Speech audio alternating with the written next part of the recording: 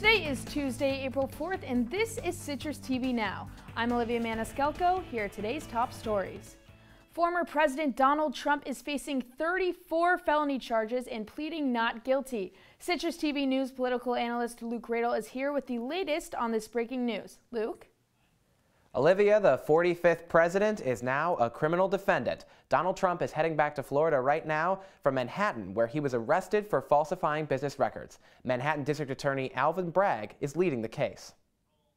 Donald Trump was arraigned on a New York Supreme Court indictment returned by a Manhattan grand jury on 34 felony counts of falsifying business records in the first degree. Now, in their case, prosecutors say Trump orchestrated a scheme with others to influence the 2016 election by purchasing negative information about him and then lying about it on business records. Trump pled not guilty in court today and has called this case a witch hunt.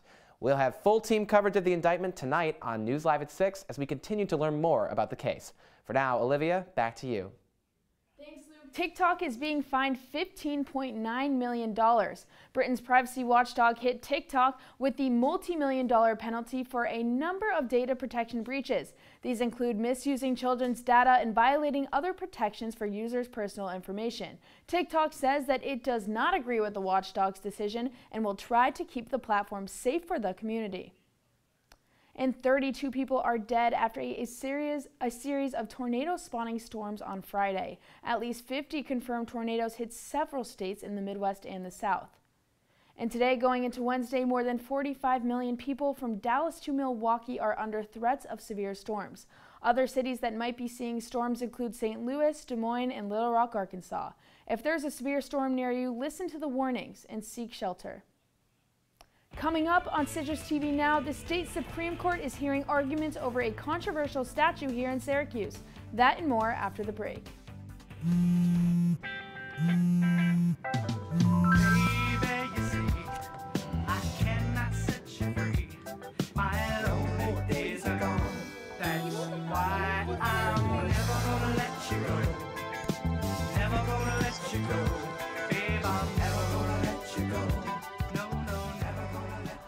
Here you go. Thank you. Thank you.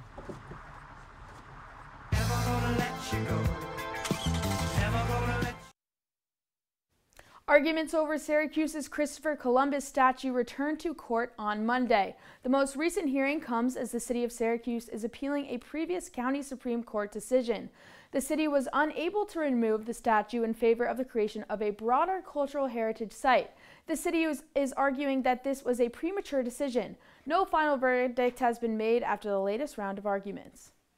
And Monster Jam returns to Syracuse this Saturday at the JMA Wireless Dome. The event will feature world champion athletes and 12,000-pound monster trucks that will help participate in skill and racing competitions. The event will start at 7 in the evening and go to 9:30. The Monster Jam pit party will also be on Saturday from 2:30 to 5:30 in the afternoon. Fans will get the chance to see the trucks up close, take pictures, and meet the drivers. You can visit Monster Jam's website for more information. But before we see the monster trucks, we're going to be dealing with some monster clouds here in Syracuse. Citrus TV weather anchor Ronnie Parrillo has more on this dark weather. Ronnie? Olivia, thanks. Well, you're right. There are certainly clouds out there in the Salt City, but right now we are sitting at a nice 58 degrees here in Syracuse. Very welcome from the previous times we've come on for the broadcast, and it's been, in the 30s and really chilly. Today is actually a very mild day. And if you like those mild temperatures, good news for you, we'll be warming up tomorrow, even though that will bring us some rain. Tonight, falling to only 46 degrees, so it's going to be a very mild evening here in central New York. Maybe a nice night to take a drive with the windows down if you bundle up just a little bit. And for tomorrow, 70 degrees for your high. That will bring us some showers, unfortunately, but it's going to feel like a day that truly is May. But the April showers are truly here to stay. Thursday, showers continuing, and Friday, things drying out, cooling down just a bit. Olivia, back over to you. Thank you, Ronnie. Coming up on News Live at 6, we send things down live to New York City for more details on Donald Trump's arraignment.